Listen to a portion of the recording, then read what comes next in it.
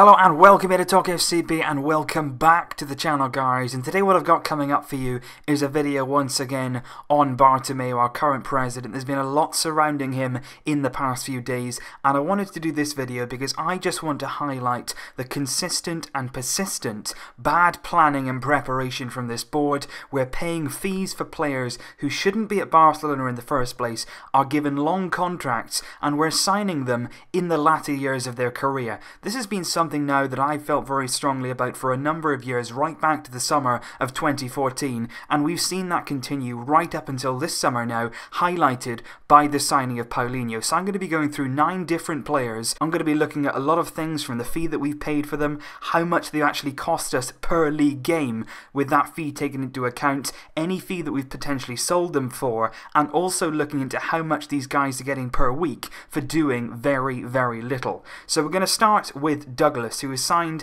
in the 2014 window. Of course, we've all heard about him, the transfer, the very murky circumstances that surrounded this one. It didn't help as well that he was actually signed at a time when Marco Asensio was available for an actual cheaper price. Asensio was available from Mallorca at the time for 3.5 million euros. We basically said to Mallorca, look, we'll pay in installments, we won't give you the full amount right now.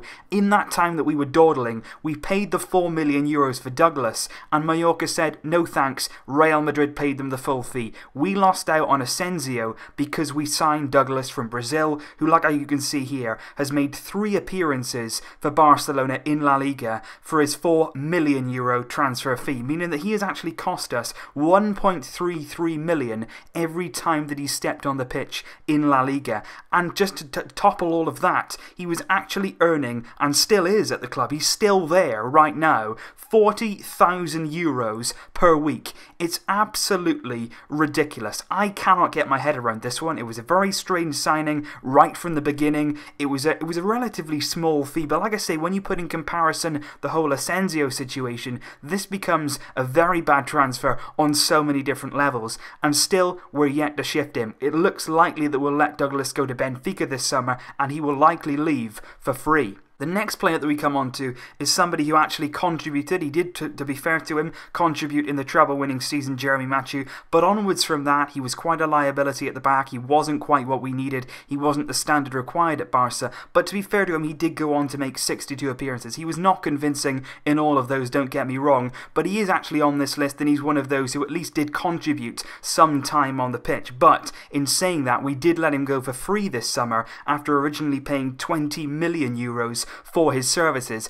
And the real shocking thing about this one for me is if you look at his weekly wage, 95,000 euros the entire time that he was at the club. That is absolutely ridiculous that we're paying that much for a player who is quite average, if we're being perfectly honest. That's more than the likes of Marcelo earns at Real Madrid, the likes of Isco earns. That is more than those players, and that is why our wage bill is such a growing concern under the current board. We're paying very, very average players a lot of money, and we're putting them on long contracts, and that is why we agreed to sell Mathieu for free this summer to Sporting, because we were simply happy to get him off the wage bill, and that is happening far, far too often under this current board. We're buying players for very high fees, they're at the latter stages of their career, and then when they're no use to us, when they're on too many wages, they're happy to stay at the club because they're fantastically paid, they've got fantastic circumstances, the city of Barcelona, of course, the club itself, they don't want to go, so we've got no option but to let them go for nearly nothing, and we are not benefiting from that whatsoever. Another player that joined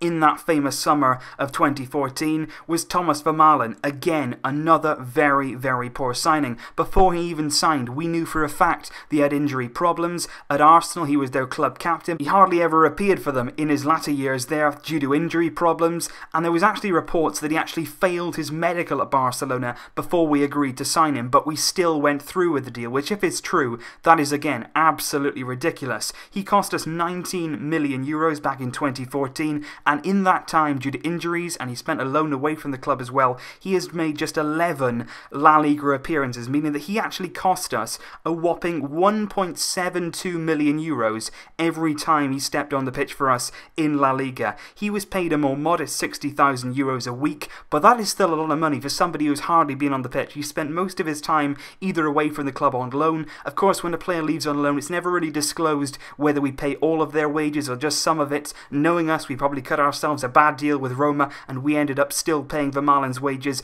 or a lot of them, even when he wasn't at the club. And the problem for us is, once again, he's still here. We haven't managed to shift him. He's still earning the big wages. He's once again injured, and there's nothing that we can do about it. We're trying to sell him back to the Premier League, but so far unsuccessfully. Clubs like Everton, clubs like West Brom, they want medical assurances before they take the risk on Vermaelen, which, believe me, is something we should have done before we signed him ourselves. And then to the summer of 2015, of course, that was when the transfer ban was in place for us. The players that signed were unable to play for about 6 months before they made their official debuts, and one of the first players that came in was Arda Turan, and this is one of the biggest deals on this list, really. 34 million euros was paid to Atletico Madrid, also with the possibility of 7 million euros in add-ons, meaning this deal could reach a whopping 41 million euros. And at the time, you could sort of understand it, but later on, it became very, very clear what happened. Bartomeu, of course, at that time, in that summer period,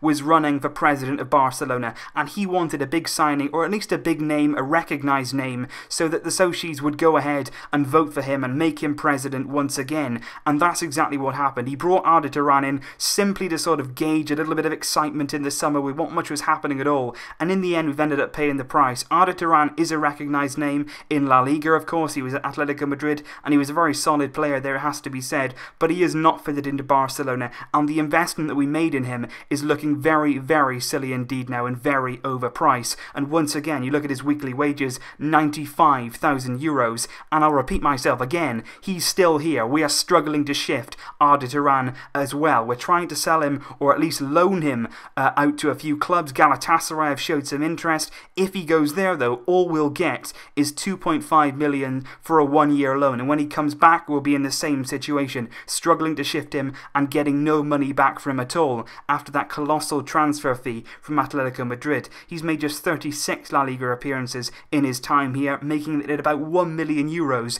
per game, because we don't know how many add-ons have been activated in that transfer. Another player that joined in that window was Alex Vidal. He joined from Sevilla. Now, not everybody on this list is a complete failure. There are players on here that can grow, that can improve, but Alex Vidal was one that was brought in to initially to replace Dani Alves when he left, and that just didn't happen. Of course, last season he was very, very unlucky with the injury that he suffered when he was hitting a run of form, but as we saw in the last Clásico, it doesn't seem like Alex Vidal could be a starter here. He doesn't look like the quality that we would need to have in that right-back role. He was exposed defensively, he showed very, very poor positioning, and he didn't quite have what it took to really perform in a big game. And the problem for us was, we paid around 17 million euros for this guy. He was not cheap. He joined Sevilla for 3 million euros from Almeria just 1 year before we signed him, and Sevilla made a profit of about 15 million euros in just 1 season. We bought Vidal. He hasn't really settled here massively. He could go on to be a decent signing, but I think it's again another example of us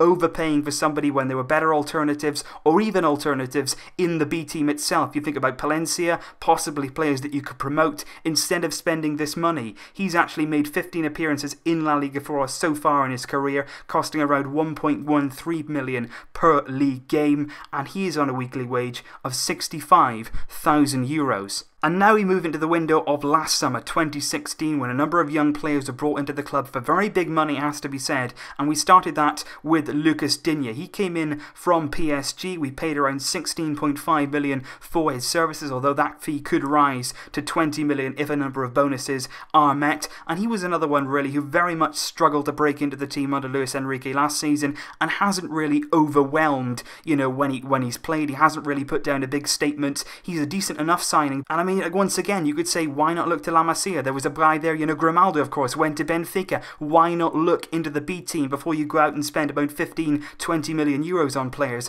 The players are there. The pool of players is there to choose from, but the board always seemed dependent on going out and making a signing instead of building from within promoting our values. They do not do that. He's only made 17 appearances in the league, meaning once again it's around €1 million per match that he's played, and he himself is on around €60,000 per week. And this is the very big money signing from last window, Andre Gomes. He came in from Valencia, and like I say, not everybody on this list is a complete disaster. There are players on this list who are young enough to still improve and prove their worth at Barcelona, but right now, looking at the signing of Andre Gomes, he's very, very expensive and is yet to prove that to us. He endured a very, very difficult start last season. We signed him for €35 million up front to Valencia, and a possible 25 million could follow if a number of bonuses are met. So in the end, he could have cost us around €55 million.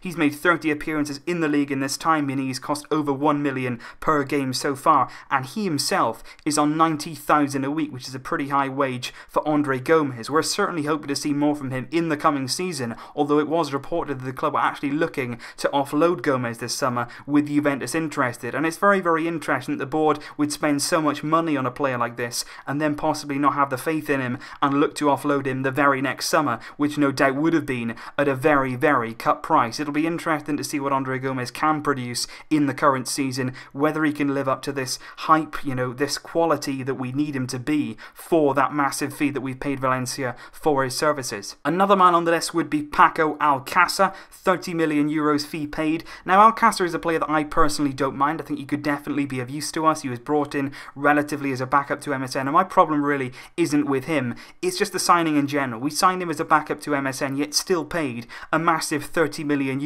for his services. He made 20 appearances in La Liga, costing around 1.5 million per appearance in the league so far, and he as well is on very high wages. €95,000 per week is spent on Alcácer's wages, and he's somebody that could definitely come into the team and make a difference. You know, you saw him score in the Copa del Rey final. He certainly lacked a bit of confidence when he came, but that seemed to grow as his career has produced, and hopefully he can actually grow and become the striker we need him to be, and his confidence can rise as he gets more comfortable with his surroundings. But it was a sort of last gap signing. It seemed like we were sort of reaching, we were panicking a little bit.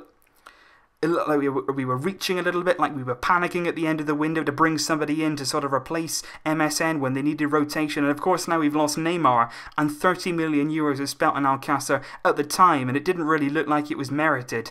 Right now he hasn't really paid that back, but of course he is still young enough to turn it around. But right now it still does look like Andre Gomes a pretty high price to pay for somebody who hasn't given us a great deal. The final player that I would look at in this team is no other than Paulinho. And that is where all this is confirmed. The board's short-term planning, their poor decision-making, and their very, very questionable recruitment policy. They have signed Paulinho for €40 million from Chinese club Guangzhou Evergrande, when Jean Suri, who's a controlling midfielder, was available for exactly the same price, but we still pursued 29-year-old Paulinho. Yet another player coming in the latter years of their career. He's going to be on €95,000. He's got a very long contract, and once again, it's short-sighted, it's poor planning, and I just don't understand at all why we've signed Paulinho. Even though people will say, you know, he could be a decent player, it's not just that. It's the fact we don't even need his profile. He's not somebody that we can use in our midfield. He's somebody who's quite a combative midfielder, quite a powerhouse in that midfield.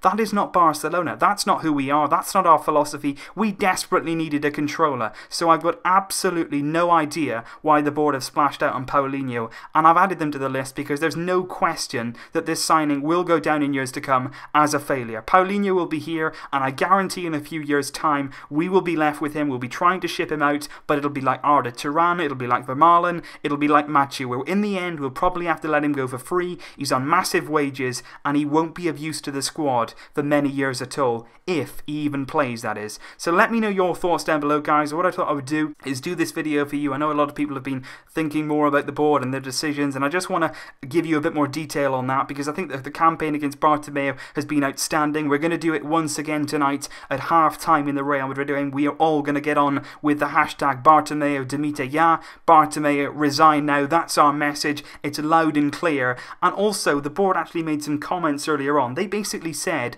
that the Bartomeu campaign, the fans that want him out, they said that these were exactly the club's words. They said that that was coming from fans in Saudi Arabia, in France, and in America. America and other countries, not Spain. They basically implied that if you're not a fan of Barcelona in the country that Barcelona is, Spain, then your opinion does not matter. And I thought that was an absolutely disgraceful comment from the club. It was released on behalf of the board. The board are obviously giving the messages. They don't want people to think that Bartomeu is wanted out of his position. Well, you know what? He is. It's not just us outside of Spain. People in Spain, socios, are wising up. That's what this video is intended to do, to show the poor signings, the poor management of money, and the poor planning from the board in the years gone by. We will get our message across loud and clear. At halftime, guys, make sure you are tweeting Bartomeu demite ya. We want him out now, and we will not rest until he's gone. Leave your thoughts down below. I will see you very, very soon. But until then, as always,